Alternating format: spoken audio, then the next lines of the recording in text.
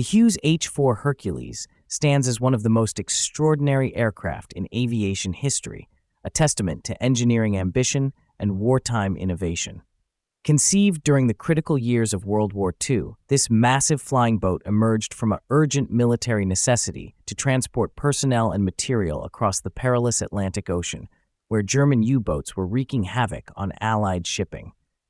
The brainchild of industrialist Henry John Kaiser and aircraft designer Howard Hughes, the H-4 was born from a 1942 United States War Department contract requiring an aircraft capable of crossing the Atlantic with substantial payload.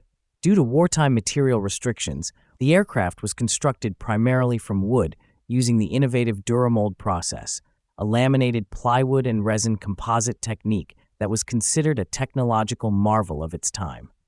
Nicknamed the Spruce Goose, a moniker Hughes personally despised, the aircraft was actually built almost entirely of birch.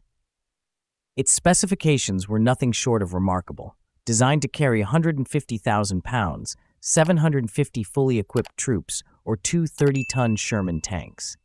With a wingspan longer than a football field and standing over 5 stories tall, the Hercules eclipsed any transport aircraft of its era.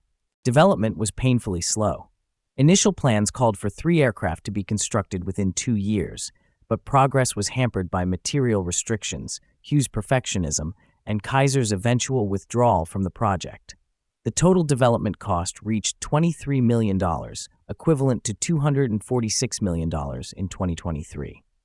The aircraft's sole flight occurred on November 2, 1947, with Hughes himself at the controls.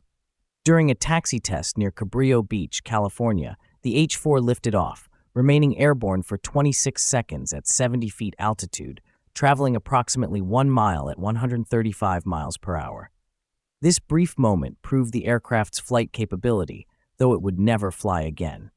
After years of meticulous maintenance by a dedicated crew, the Hercules found its permanent home at the Evergreen Aviation and Space Museum in McMinnville, Oregon, arriving on February 27, 1993, after a 138-day, 1,055-mile journey from Long Beach. In 2024, it was listed on the National Register of Historic Places, cementing its legacy as a remarkable piece of technological and aviation history. The Hughes H-4 Hercules remains a symbol of wartime ingenuity, technological ambition, and one man's extraordinary vision, a flying machine that captured the imagination of an entire generation.